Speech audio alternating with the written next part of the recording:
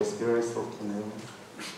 You've got to love God with your strength, with all that you've got.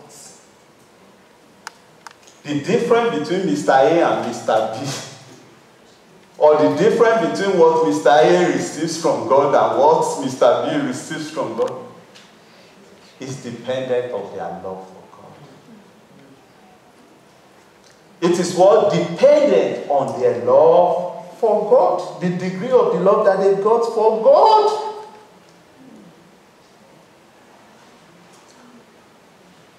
Let me read this scripture to you. 1 Corinthians 2:9. The Bible says that the eyes have not seen, the ears have not heard, neither has he entered into the heart of man the things that God has reserved for those that he loves, for those that love him. God has special reservation for those that love him. And if you truly love God, Romans 8:28 is another good scripture. It says all things are working together for good for those that love. People claim these verses a lot. Oh, everything is working together for people when things are really going bad. You say it's working together for good for. Do you love God?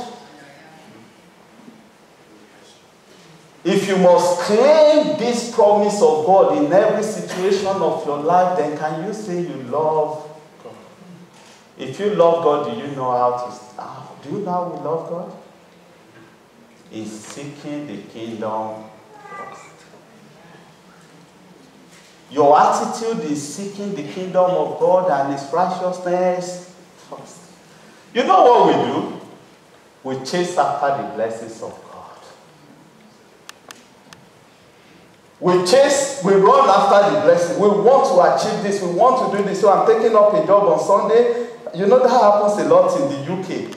People just do everything. You know, here we are more relaxed. But in the UK, I do a lot of things. We claim that we love God. Seek ye first the kingdom of God, and every other thing will be added, shall be added unto you. Goodness and mercy shall follow me. Not mercies running after, not me chasing the mercies. Following it. The Bible didn't teach us that. It doesn't tell us that we should run after the blessings of God. They are meant to follow you as a child of the Most High God. Where is our Father? If you struggle the way world struggles, if you do things the way world does it, then where is God? What is the difference between those that serve the Lord and those that do not serve God? He said, I will make a clear difference between those that serve me and those that do not serve me. Where is that difference? In our lives. Loving God. If you ask many people, choose between your job and God. You know, people tell you, I can't come to church today because of rain. But they wouldn't, because of rain, stop going to work.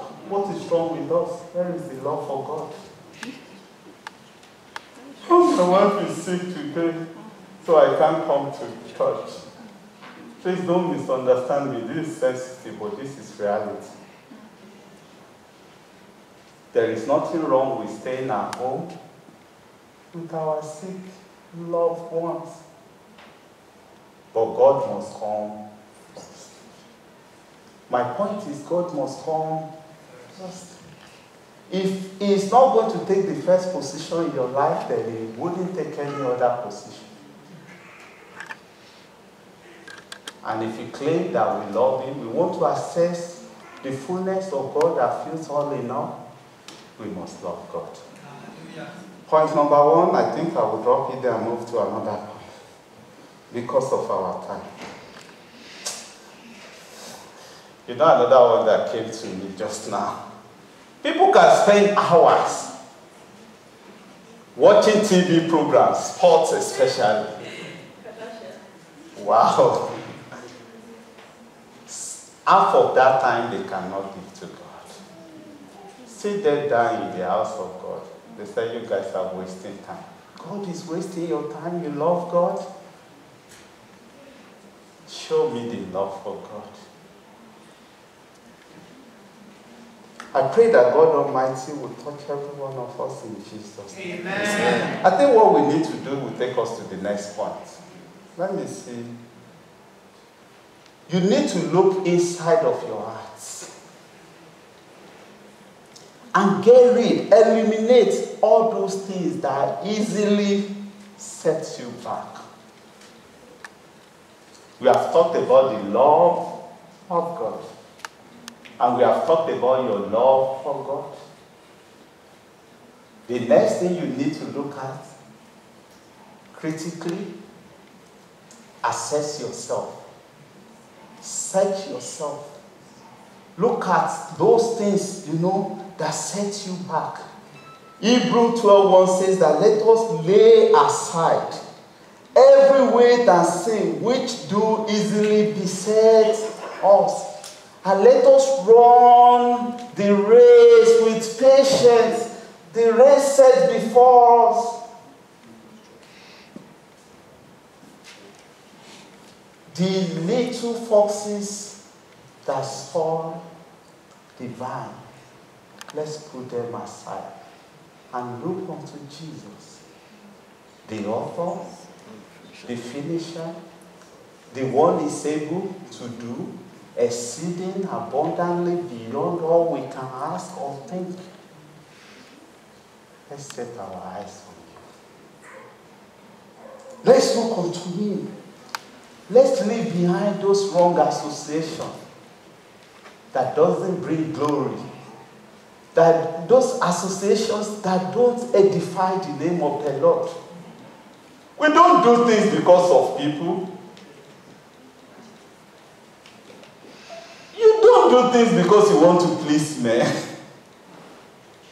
You do things because God is approved of it. Let's leave those associations, bitterness, unforgiveness. Some of us can live with unforgiveness. Wow, Christians. He said, even if God comes down from heaven, oh, I won't forgive him. Envy, pride. Sometimes many of us will say things. We try to say it like we use it to even testify to the goodness of God, but it's pride. But the Bible says that God looks into the heart. He is checking the purpose. I can't see the purpose whether we are glorifying God or we are exhibiting our pride. But there is God who sees and knows all things. Let's search our hearts. Let's examine our ways. Let's examine ourselves. That we may experience open heaven. That we may experience the fullness of the blessings of God in our lives. Lamentation 3:40 says, let us search out and examine our ways and turn back to the Lord. Psalmist says in Psalm 119:59, I thought about my ways and I turned my feet. Wow.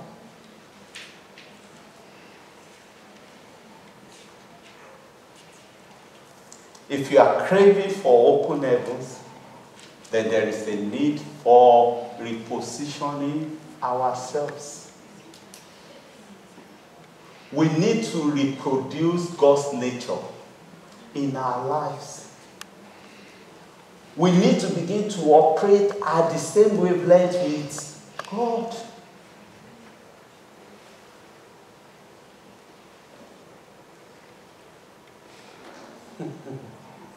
We need to stop depending on ourselves and start trusting Him more. Let's stop, self-effort. Let's leverage on absolute reliance on God.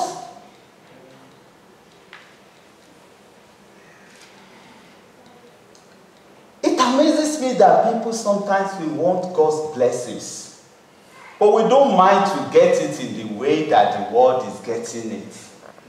We do all kinds of things. And we say, God has blessed me. You lie to get something. You do all kinds of games and everything. Something that you cannot even share with people. You've forgotten the devil is the father of all liars. Let's rely more on God, people of God. Really, we want to experience the blessings of God. I pray that God will open your heaven today in the mighty name of Jesus. God will give you an experience that will be beyond your imagination, that will be beyond your experience in the mighty name of Jesus. Our love for God must stand out. Our love for Him must what? Stand out. Let me go to another point. Praise the Lord. Hallelujah. I want to tell you more about maturity. Spiritual maturity. How it can position you for the blessings of God. I've told you that God wants you to grow up. From being a child of God to being a son of God. No wonder Paul said, I want to know Him, the power of His restoration, the fellowship of His suffering. And you see him craving for knowing God more and more, deeper and deeper. Asking for more intimacy with God so that he can access some level of power, authority that is not meant for just anybody. There are things that we need to do. There are prices that we need to pay. If you want to grow up, what you are feeding on is very important. I don't have time again. I have to start bringing it to a close. What you drink, the fellowship that you attend. I think I should tell you more about this fellowship. I can't go through all this point again. But let me tell you this about fellowship. Because I say that devil, has a way of deceiving people. Hebrew 5:28 said, do not neglect or forsake the assembly of the brethren. If God is all-knowing God, then, which He is, it means that God is aware from the foundation of the earth that there will be a time that there will be TV. Praise the Lord. Hallelujah. And He warned you and said, don't forsake the assembly of the brethren. Some people claim that we are Christians, so I can grow on my own. It's a lie. It's a deception of the devil. Do you know what can grow on its own? Only wheat. Wheat cannot grow on its own. And look at what the Bible says. And I think I will. Psalm 92 verse 12 says, the righteous shall flourish like the palm tree and grow like a cedar in Lebanon. Look at verse 13. And that talks about those who are planted in the house of the Lord shall flourish. There is a way being in the fellowship, the assembly of the brethren grows you. There is a way it helps you to grow. And they claim, I can sit at home and just grow on my own. Please, it's a deception of the devil. I have other points that can help you to grow. Exercise your spirit, man, putting things that you are learning into practice. But we cannot go into all that anymore. Another thing that must work well in your life is faith. And I will stop there. I will talk a little more about this, then I will just stop.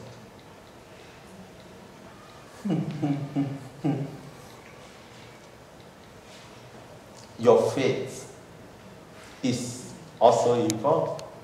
You need to believe in the goodness of God. You want your heaven to open? Even the Bible says that without faith it is impossible to please God. But the problem with faith is actually very difficult to have. Let's face the reality. It is what? It's not so easy.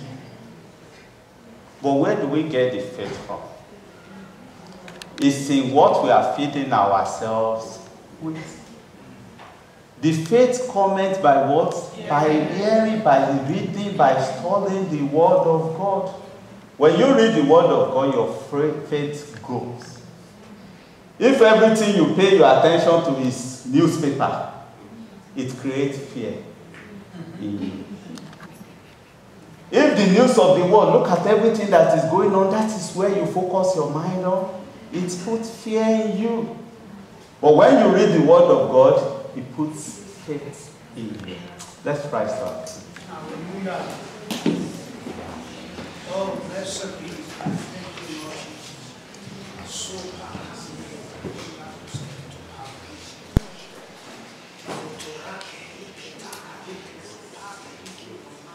God can do all things.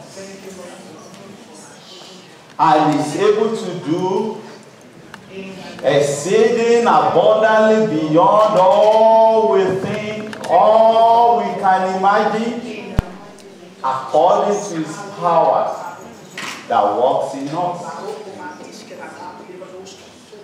You want your heaven to open today?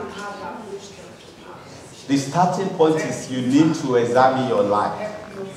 I don't know before we go on to say 2 prayers or thereabouts. If you have anybody in our midst and you've been praying for open heavens, but you have no relationship with your Maker, and you want to make it up with God and say, God, I want you to touch my life. Or I want to rededicate my life for God. I have looked through my life. I have seen that I have missed it in several ways. And I want God to help me in this journey.